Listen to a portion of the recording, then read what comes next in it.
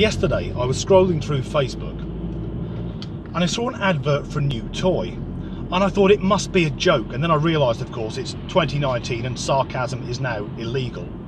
But the toy in question is the new Ken doll, with Ken being Barbie's life partner. And to check what I've seen was legit, I went onto Mattel's website and was surprised to see that they list Barbie and Ken dolls as toys for girls. Because I didn't think children were allowed to be girls and boys anymore. I thought they were all born gender non-specific entities. The only time you can say you've got a daughter is if after years of hormone treatment she's having her penis cut off.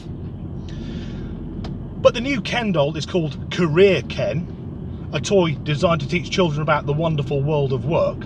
So what career do you think Ken is doing? Well, he's a barrister. I thought that's a bit complicated for kids to get their head around, and realise no, he's a barista. He works in a sodding coffee shop. And there's nothing wrong with working in a sodding coffee shop or being a barista, provided you're not one of those Ponzi twats who claims that they're an artist. Because let's be blunt, you're selling caffeine. You're on the very bottom rung of the drug dealer ladder. Also, I don't want to boast, but I've not had any barista training, but I know how to use a fucking kettle.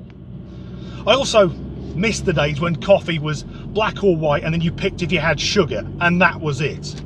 Because something I hate about the modern world is if I'm standing behind someone in a queue and they're there, and these people always have their phone up about shoulder height, and they'll order a fair trade, lacto-free, vegan, caramel, skinny frappuccino.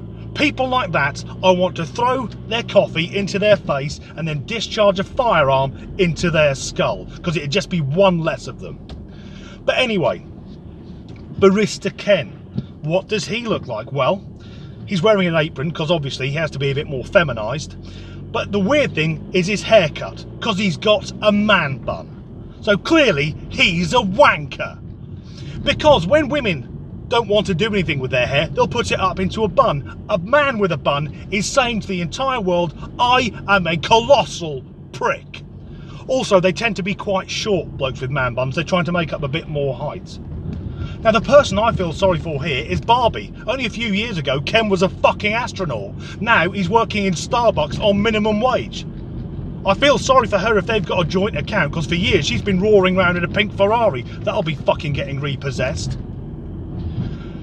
Next year's Barbie, I expect, will be living in a bedsit on benefits. Can it get any more woke than Barista Ken? Of course it can. Next year, I expect he'll be calling himself Kimberly and getting buggered by Action Man. Sorry, Action Person.